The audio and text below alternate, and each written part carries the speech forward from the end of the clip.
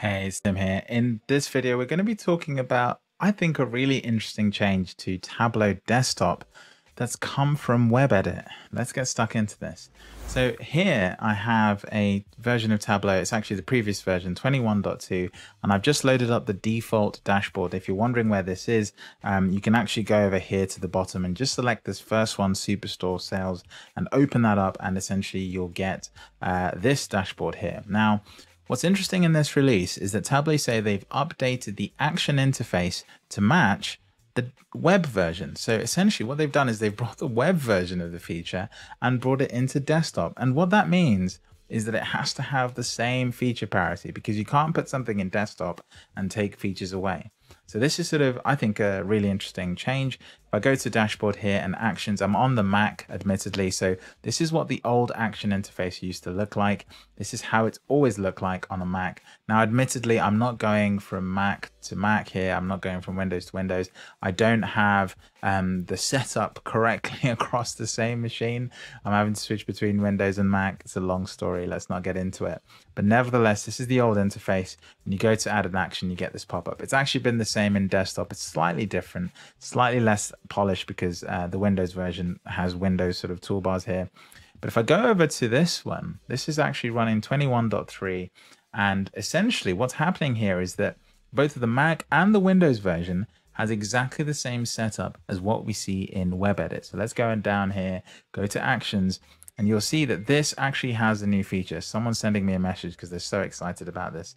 But nevertheless, you can see this now has the same version as WebEdit from Web Authoring. So that's really it. It's not really much of a quality of life improvement. It's just a change, but I think it's an important one because it tells you that they're getting even closer to getting desktop with feature parity with WebEdit. And this is one of those things, actions interfaces, this is one of those things that people have to have. Now, we're not done there yet because, of course, this is great. We've got a feature coming over from WebEdit to desktop. What about features coming from desktop to WebEdit? Well, that's also happening too.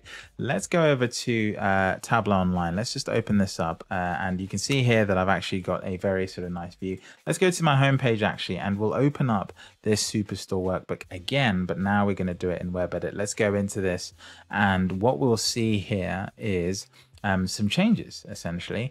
And what is great about this new feature is they've actually updated the filtering dialog box to have the same features as desktop. So now the filter dialog is the same on desktop and on WebEdit. So let's go in here, and essentially if we go into any of these sheets and just bring up the filter dialog, we have the full set of features that we're used to. So let's just open this region filter, click to edit fields filter, and you'll actually see that we have the same sort of functionality. Now, it looks slightly different. I'm not going to lie. This does look a little bit different to what I'm used to.